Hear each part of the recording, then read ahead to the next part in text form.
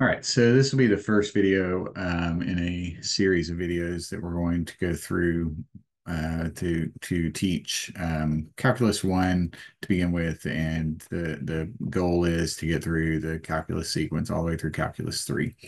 And so we're actually going through James Stewart's calculus book, so the 6th edition. And so we'll follow, so you can see the section 1.1. We're going to follow the sections, do probably all of them, maybe not all of them, but most of them. There's a couple I know in at least one in the first chapter that we'll probably skip, and then we'll see as we go along. There may be others that we skip over. We'll just see, but we'll do most of them. Um, and we'll cover all of the relevant things to make sure that all the topics that are needed to learn calculus are covered. So hopefully this will prepare you well. So the first idea that we're talking about is the idea of a function. Most algebra classes cover functions, pre-calculus covered functions. You definitely see functions if you take trig. And really the study of calculus is the study of functions. And so we need this as the foundation. So this first section probably would be a lot of review, but the better the foundation you have now, the easier the later stuff will be. So you want to make sure you understand this pretty well. So the first example here, the area A of a circle depends on the radius of the circle. So of course, the formula that we're familiar with, A equals pi r squared. All this is saying is that given a radius, we can find the area of the circle. It doesn't depend on anything else. And then likewise, the human population of the world, P depends on time T. So for any given year, and maybe to be more specific, we should say any moment in time. So for each value of t, and I say, yeah, moment in time, because if you say the year, obviously the population on January 1st is going to be different than the population on December 31st, 365 days later. But at any particular moment in time, there is an exact population. And that is the population. So it's not going to be, at this moment in time, it's not 7 billion and 8 billion at the same time. So that's the idea of the function. So for each value of t, there is a corresponding value of p. And so for that value of t, that is the unique value of p. It doesn't mean that the population couldn't be the same at two different times, but for one particular time, you're not going to have two different values of the population. So let's look at this kind of in a diagram here with the machine diagram. So we have the input x going into the function f, and then it spits out an output. So that's the idea of the function. You give it an input, and you're guaranteed to get the predicted output out of it. And it's, if you put the x in today, a particular value of x in today, you get a particular output, and you put the same value of x in later, and you get the same output. So you're not going to get two different outputs for the same input. So a function, we want to define this. A function is a rule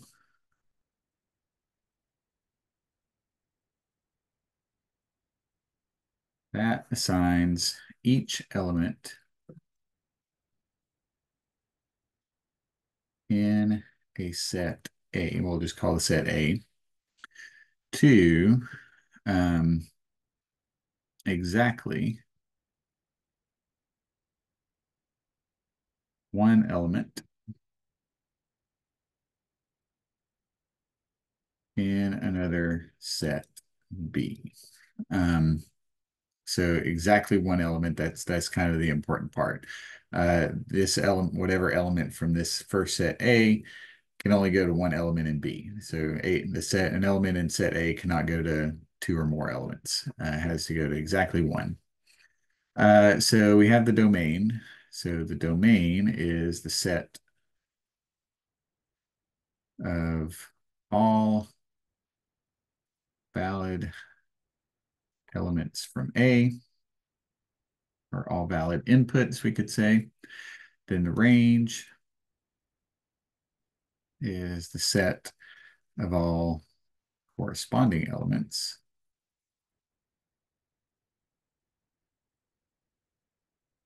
from B. So you put an X in and you get an output that output would come in to the range. It would be part of the range. So X, or whatever your input variable is, it could be anything. So here in this example, it was labeled T. In the circle, the input was labeled R, but whatever it is. So X is the independent variable, or whatever your input variable is, that's called the independent variable. And then f of x, or in this case, p of t. So the function was called p for population, or f of x generally, that's the most common one, is the dependent variable. And so all that means is given a particular you can choose your input. In other words, you can choose your input, and then your output is dictated by the input that you chose. So probably familiar stuff, but it's good to kind of review this again. So another way to picture a function is the arrow diagram. So we have our set of inputs over here, and we have our set of outputs over here. And so pick any value in here, and there's no limit to how many you could have. And you will put it into the function, and then you get an output over here. And notice we don't have two arrows coming from the same input. That would, if you had this, that would make that into not being a function anymore. So another thing that we'll work with a lot in calculus is the idea of graphs. And I know you've worked with graphs before. We're gonna do a lot in this class. Calculus 1 especially has a lot of work with graphs. So if you're not good with graphs, by the end of calculus 1, you will be very good with graphs, or at least more comfortable. And so you can see the X here is the input, and then you plug that into the function, and then the height gives you the output. And so we can determine the domain and the range. So in this case, the domain starts here and then goes here. The domain would be whatever these values of X are.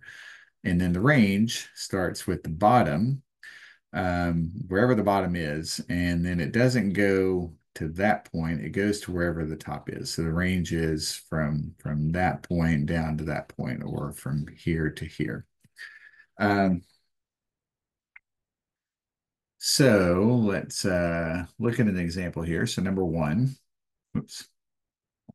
the graph of a function is shown below. Find the values of f of 1 and f of 5. So this is our x. So x is always in the parentheses. So given that value of x, what would the corresponding value of y be? And so all we do is figure out, here's the x equals 1. What is the value of y? So we're basically measuring that. And so 1, 2, 3. So f of 1 is 3.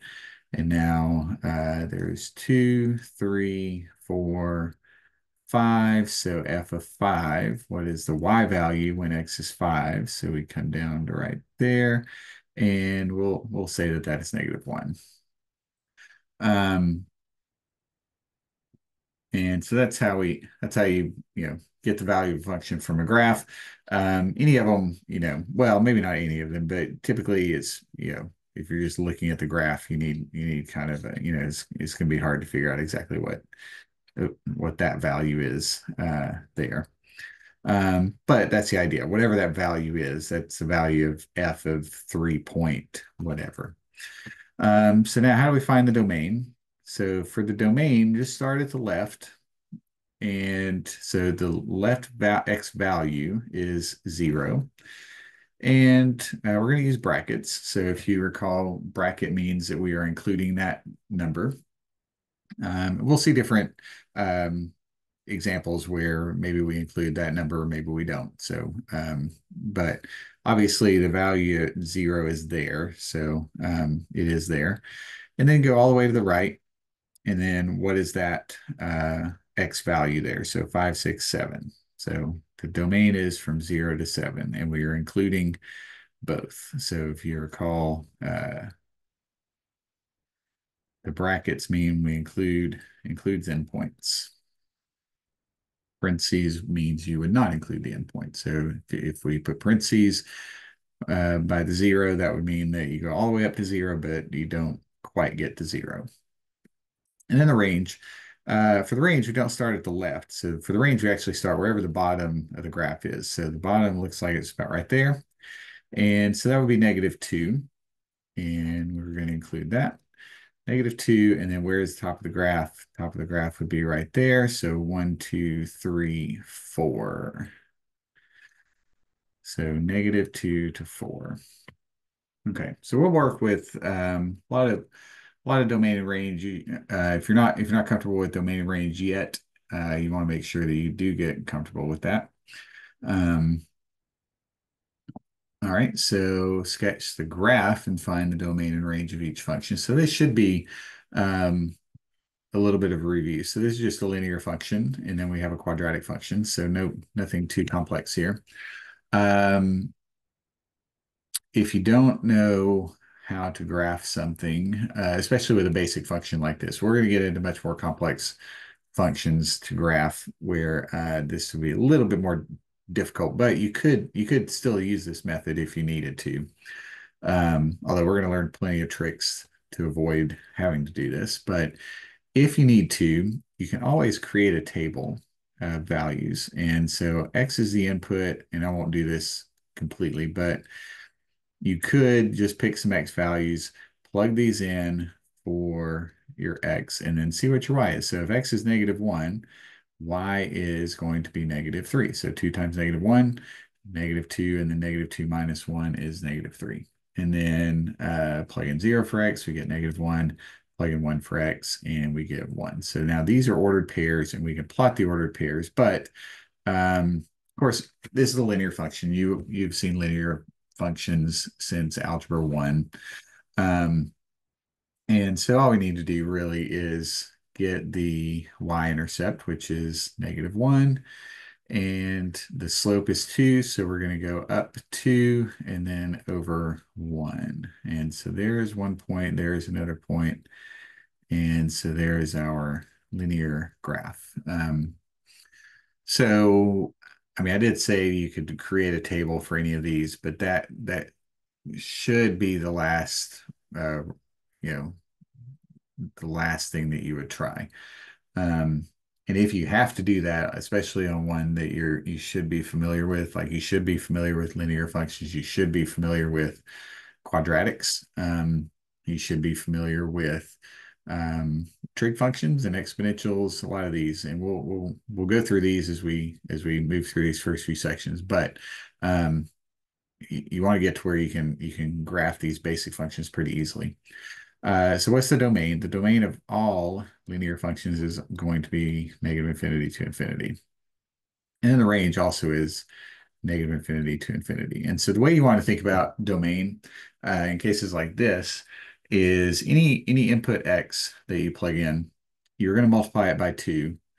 So are there any real numbers that you're not allowed to multiply by 2? So for instance, if 2 times 2 is 4, 10 times 2 is 20, -5 times 2 is -10. So any number, you could plug in fractions, you could plug in square roots, you could plug in 0. Any number that you plug in for X, you can multiply by 2. And then you can take that number, the product, and subtract 1, and you're still going to be good. So that's one way to think about domain. That will be helpful as we move along, I think. So that's one way to think of domain. And then range. Range, you kind of have to think about the graph. But you could also, if you put any number on this side, so you put 5, could you solve that equation? Or you put 7, could you solve that equation? Or you put any other number, could you solve the equation? And of course you could. So that'll give you some x that could give you that y. So there are no restrictions on the linear functions. But aside from all that, you can just remember that the domain and range of all linear functions is all real numbers. All right, so we have x squared, y equals x squared. Won't go too much into this, but hopefully you remember that a parabola looks like that. We are centered at the origin. So the domain here is all real numbers again. The domain of all quadratic functions. And in fact, this is a polynomial, which we'll talk about polynomial some. The domain of all polynomials is all real numbers. And then the range is not all real numbers. So to find the range, now that we have the graph, where is the bottom? What's the y value of the bottom? 0. And then the arrows indicate that we're going to keep going, increasing without bound. So the range is 0 to infinity. And of course, you might remember from previous math classes, we always keep parentheses around infinity. So you never put a bracket with positive or negative infinity. All right, moving along to number 3, we have f of x equals 2x squared minus 5x plus 1. H is not equal to 0, and we want to evaluate this. This is actually called the difference quotient. And we're going to be, once we get to chapter 2, we're going to see this quite a bit. So this is kind of a starting foundation of what we're going to be doing in this first part of calculus. So what is this formula here? Of course, f of x, f of a plus h, f of whatever is in the parentheses doesn't matter. That is representing y. Now, if you can imagine, that is a difference of two y values. And if you recall, how do you find the slope? So you find the slope of a line by getting the change in y and then dividing it by the change in x. So what is the change in x? The change in x would be a plus h minus a. And then, of course, the a's will cancel out. And so we have f of a plus h minus f of a. So this is a slope formula. And so what this is measuring is this is a curve. So this is not a linear function. So I don't know off the top of my head where exactly this would be, but it might look something like that. And so if we have some point, wherever that point is, and we move, so the slope is always changing on this curve. So a nonlinear function, the slope is always changing. And so if we move from here, and we'll kind of go up a little bit farther than maybe this is wanting to illustrate, what is the slope of that line? So there is our a plus h. So what is the slope of that line? That is what this tells you. And then the idea is we're going to shrink that h down, and we're going to bring this point closer and closer, and then we're going to figure out what the slope is at that point A, what the slope of the tangent line is. So that's kind of the idea that we're working towards. But the first thing we need before we get to all that, which is later in the course, is we need to be able to just evaluate this. And I think most algebra classes will do this at some point. It's kind of one of those things that you do at the end of a section, and so maybe you don't remember. It's one of those things that if you don't get it, it's not going to kill you on the test. But in this class, you need to make sure that you get it. All right, so f of a, of course, is going to be 2a squared minus 5a plus 1. So whatever's in the parentheses, just plug in for the x. So we're just replacing the x with an a. All right, f of a plus h. Now, this is where students seem to have a little bit of trouble getting used to this. So we're just whatever's in the parentheses, you plug in for the x. So plug in x, plug in a plus h for the x. So 2 times a plus h squared minus 5 times a plus h, and then plus 1. And so let's, well, we'll simplify this in a minute. So now we have all the parts here. So f of a plus h minus f of a over h. And so f of a plus h, we have 2a plus h squared minus 5a plus h plus 1. And then we're going to subtract f of a. So 2a squared minus 5a plus 1. And that is all over h. So now it's just a matter of simplifying this. And one of the things I've noticed teaching calculus is most people seem to get the calculus part of this. They seem to learn the rules that you need to learn for the most part, but then they mess up on the algebra. So this is just straight algebra. We're just simplifying uh, basic algebraic expression. So 2 times a plus h squared. I'm going to do this all in one motion here. Actually, I'm going to do that. I don't need the parentheses.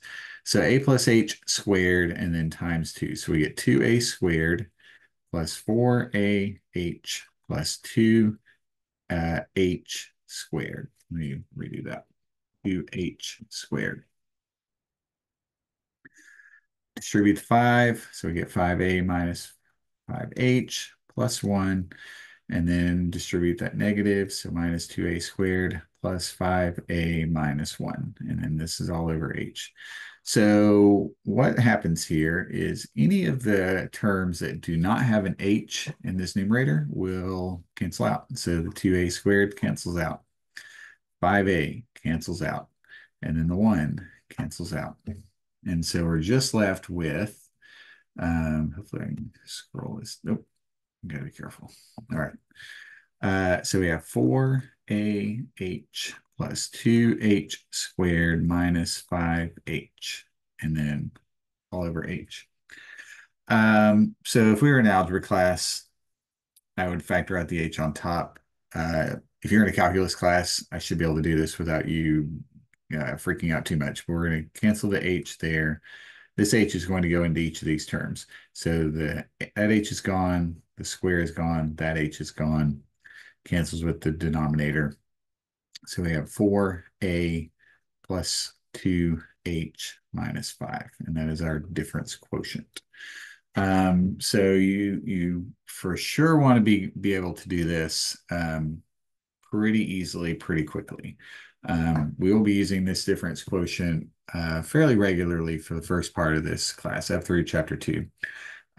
You will see this a lot, not so much in chapter 1, but once we get to chapter 2, you're going to see this a lot. So this is something that you'll want to practice and be able to do pretty easily. The algebra is very basic, but the more complex the function is, the more likely, the more chances you had to make mistakes. So you want to know things like the terms without an h are going to cancel likely, things like that. And then if you need to do this step where you factor out the h, that's fine. But you might want to get to where you don't need to do that. You can just kind of cancel it out.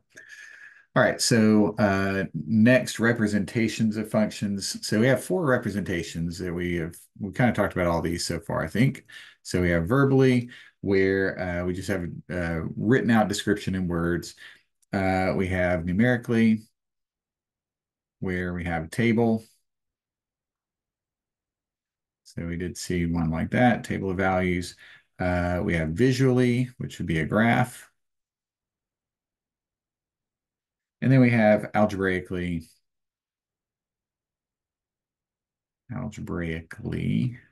where we have a formula, or more like an equation. So like what we just saw in the last example.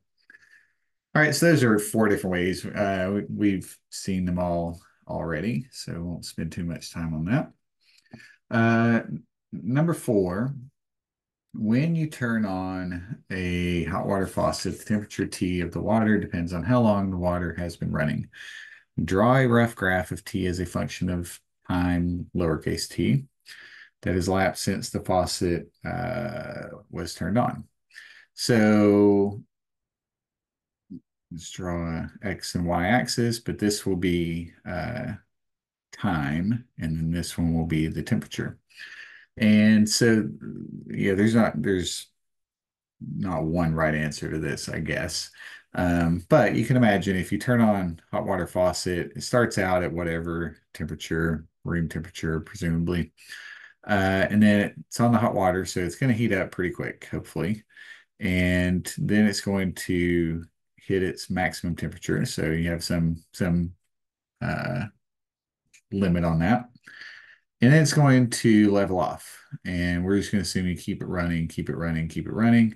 And then if you ever taken a shower for long enough, eventually the hot water runs out. And so then it starts to drop. And then it's going to get to some temperature where it's going to kind of level off again, and that temperature is going to be pretty cold. So that's kind of the idea. So you turn the hot water on, heats up, and then it's going to stay hot for some amount of time. Notice we don't have any labels on here, so however long that is, depends on the hot water heater, I'm sure. But eventually the hot water is going to run out. It's going to cool off, and then it'll level off at a cool temperature. All right. Number 5, we have a rectangular storage container with an open top, has a volume of 10 meters cubed, 10 cubic meters. The length of the base is twice its width. Material for the base costs $10 per square meter. For the sides costs $6 per square meter. Express the cost of materials as a function of the width of the base. Okay, so let's see what we have here. So volume is length times width times height. Length times width times height. We know that the length is, well, we know the volume is 10. We know the length, and maybe we'll draw a little picture here.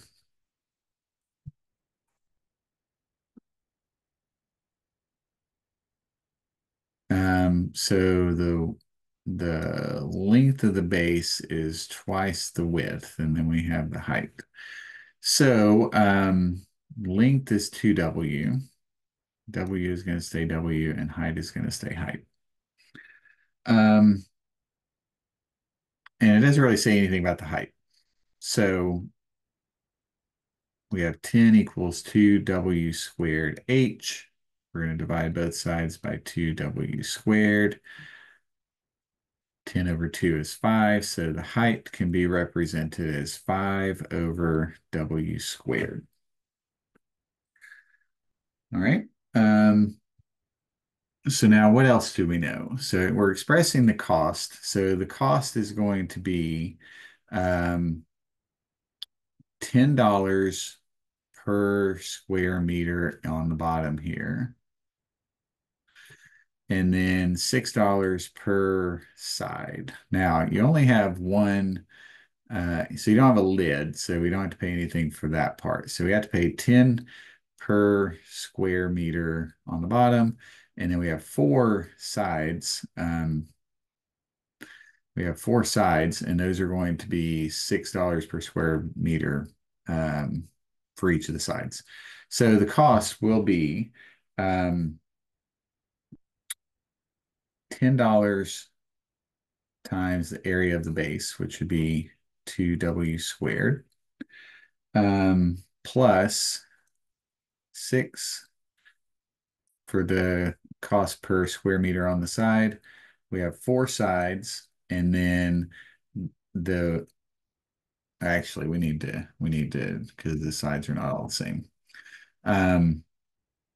So we have 2 that are 2W by H, and we have 2 that are W by H. So let's do 2 times 2WH plus 2 times WH. So this one was the WH side, so the front and the back, and then this one is the right side and the left side over here.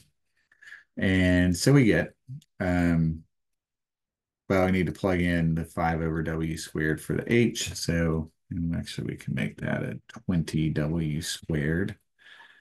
20W squared plus 24 WH. We'll go ahead and put in 5 over W squared plus 12 W times 5 over W squared.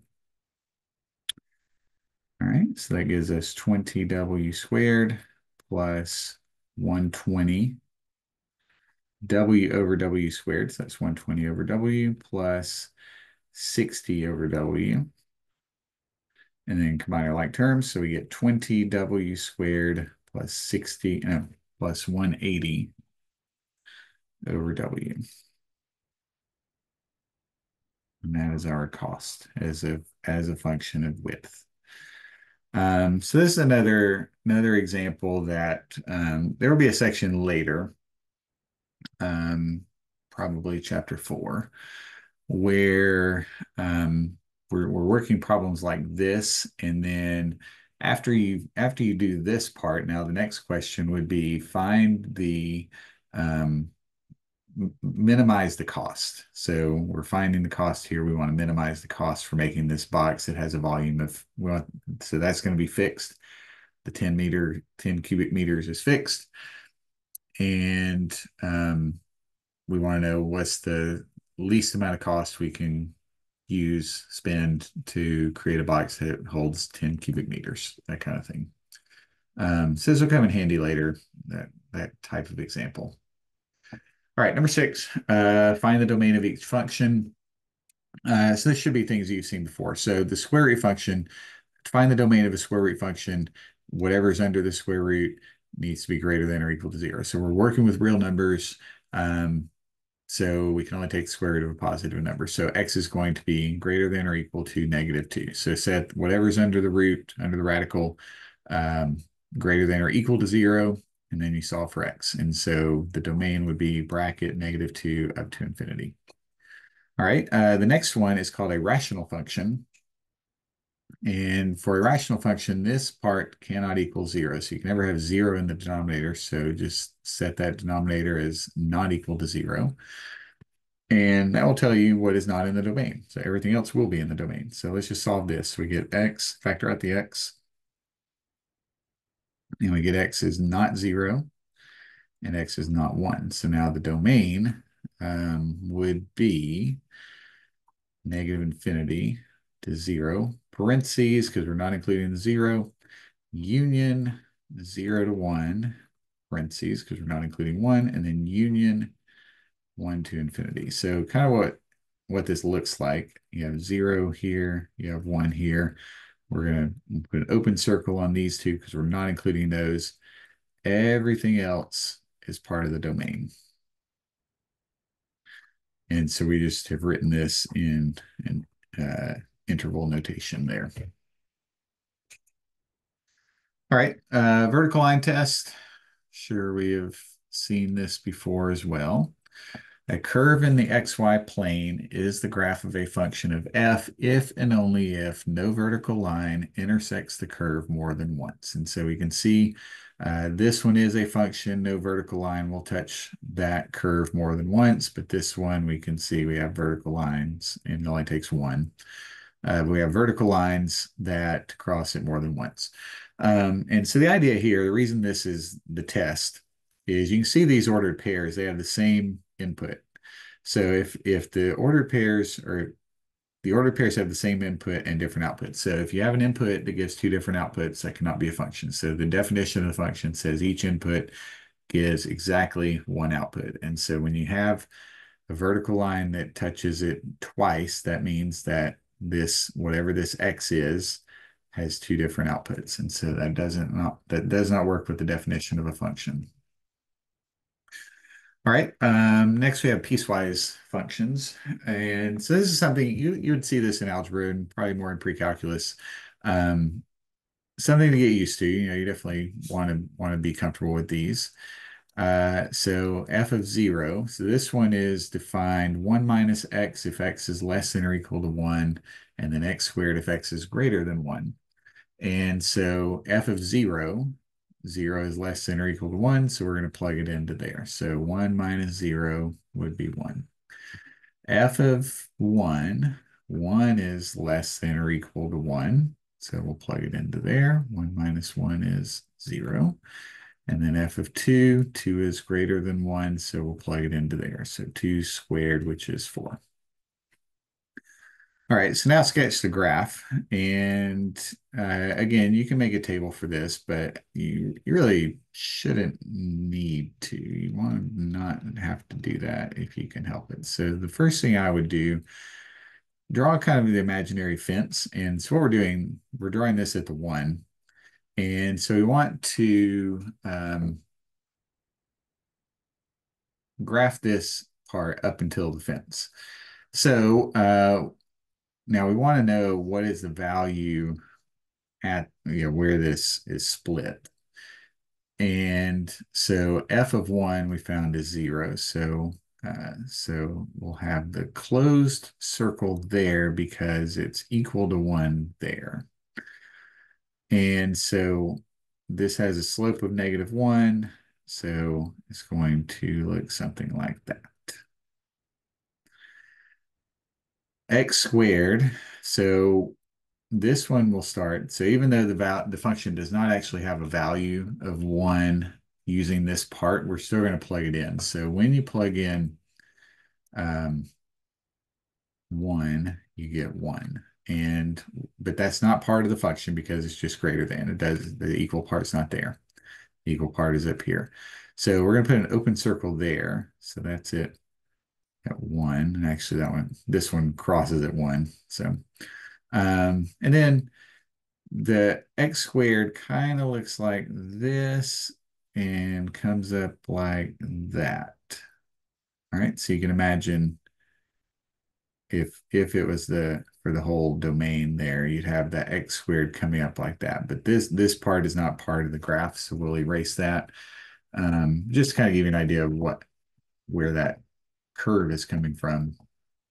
It's the x squared curve, but we're not including any of that. That part's gone. So we only have that part that's after 1.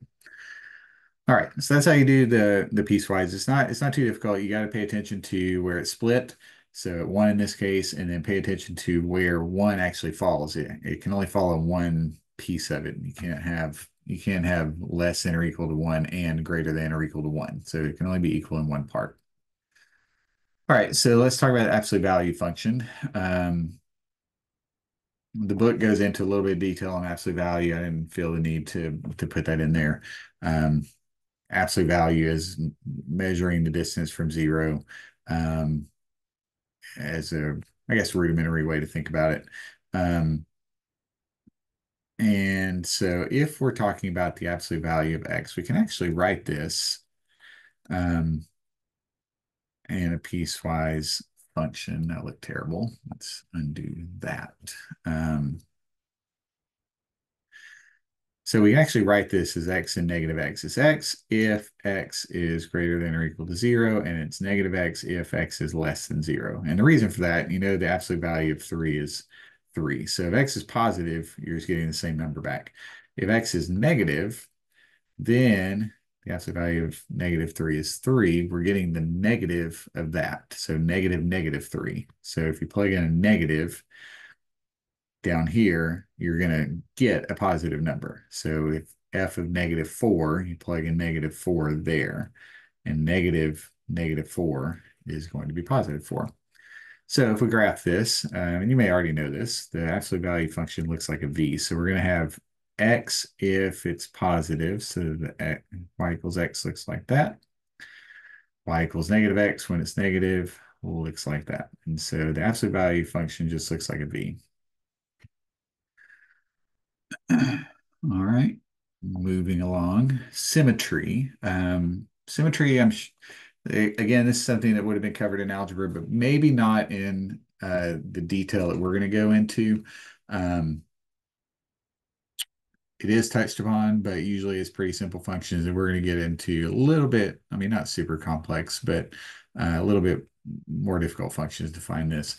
And you can also I usually will teach a little trick, and when I teach college algebra, that you can shortcut this. But We're going to do this the more rigorous way, I guess. So if a function f satisfies f of negative x equals f of x, that's kind of the important part, then f is called an even function. And even functions are symmetric about the y-axis. So for instance, y equals x squared is 1. That is symmetric about the y-axis.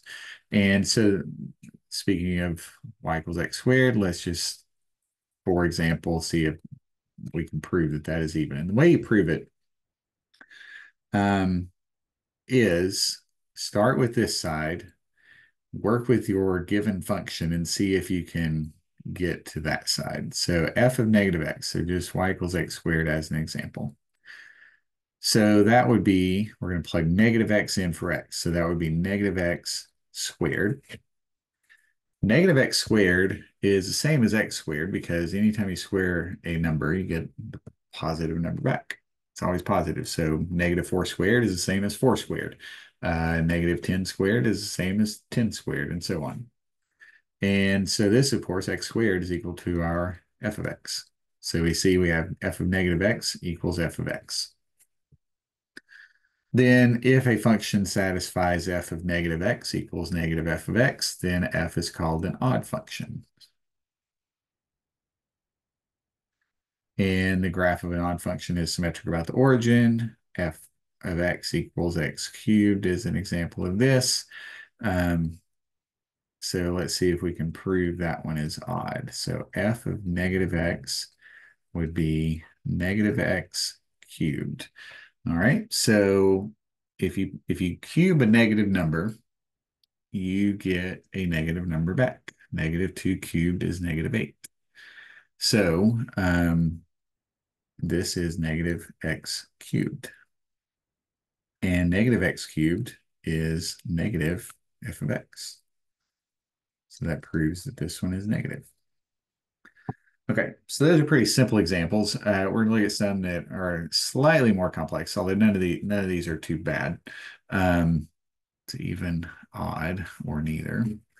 So f of x is x to the fifth plus x. So start off with f of negative x, and then you see what you end up with. Because we don't know if this is even or odd or neither. So let's just see what happens. So if we plug in negative x, we have negative x to the fifth plus negative x. Negative x to the fifth is negative x to the fifth. And then plus the negative x is a minus x. And then we can factor out the negative. And then we get negative f of x. All right, so this one would be odd. 1 minus x to the fourth. So let's start with g of negative x. The 1 is unaffected by that. And then minus negative x to the fourth. And it's important, the 4 goes outside the parentheses. That is important. The 5 goes outside the parentheses. So you're plugging in whatever that operation is that is being applied to the x. It applies to the whole input. So if you put in a plus h like we did earlier, a plus h goes in the parentheses. The 4 applies to that whole thing. So that is going to be very important to make sure that you are comfortable with that. You know that's how you do it. Parentheses are important, and where you put things in relation to the parentheses is also important. So negative x to the fourth, anything raised to an even power is going to come out positive. So this will just be 1 minus x to the fourth. And then, of course, that is just equal to g of x. So this one is going to be even. All right, and the last one, h of x equals 2x minus x squared. So we have h of negative x. Plug in the negative x. So 2 times negative x minus negative x squared. So we get negative 2x minus negative x squared will give x squared. And then we got the negative that's still out there.